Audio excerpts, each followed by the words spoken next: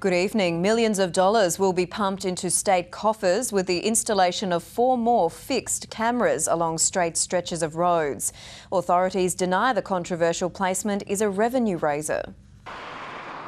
Ready to roll, this is the government's newest fixed speed camera. I think it's farcical. That's just revenue raising blatantly. Positioned on a straight stretch of Tapley's Hill Road. Chocking up their coffers, for sure. I think it's got a lot to do with safety. It's one of 4 new mid-block cameras being installed at known black spots. Others will go in at Chandler's Hill Road, Happy Valley, Frederick Road, West Lakes and Montague Road, Ingle Farm. The evidence on the value of safety cameras is unequivocal around the world.